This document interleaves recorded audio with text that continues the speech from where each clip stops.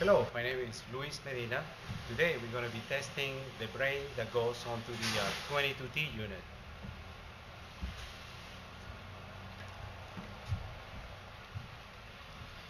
This brain can produce 200 amps each side, and that would be too much for the unit.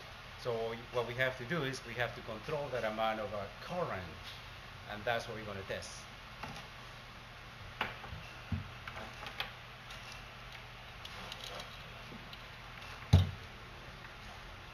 Ground this unit, apply some power.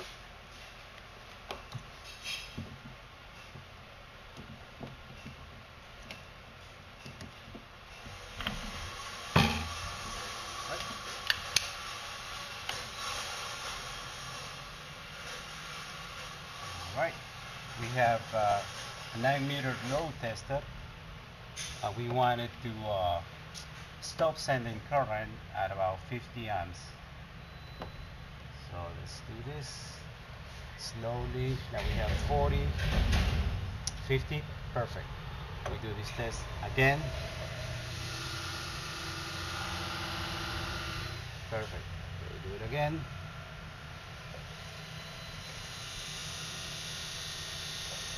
Okay. Perfect. Now check. We do the same test to the other side.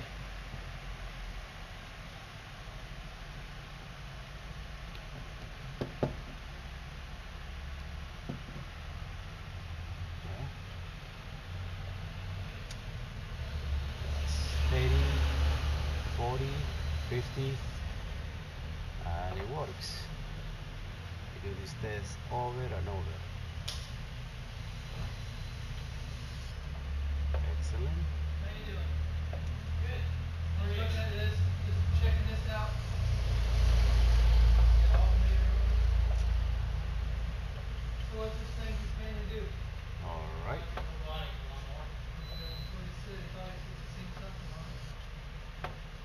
So this test, this brain controls the amount of current to each motor properly. What it does is actually checks the brain to probably about 30 hertz or 30 to 30 oscillations per second, but this thing can go to 60. So let's do that.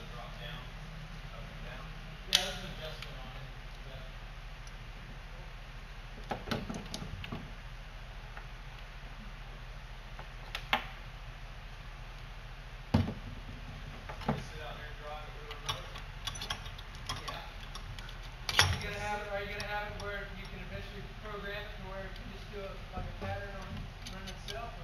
I don't know if they'll ever get that far, but usually in places where, you know, like steep angles. Okay, let's ground this guy. And the beauty about this is that we are going to use the power of this brain to oscillate and check the components inside. So if anything fails, then we know right away, right? Okay. So let's do that. That's the brain. Lewis, he's the inventor of this. And we'll do this. All right. Let's test it. Okay. Yeah, I got some brochures. What's the purpose of the alternator on there?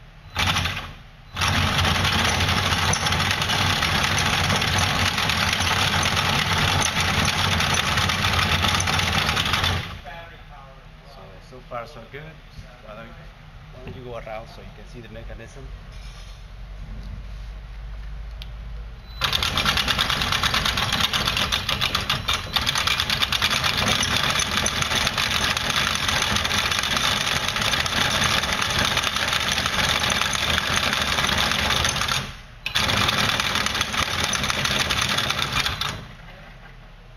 Okay, so this concludes the test. This brain is ready to go onto the unit.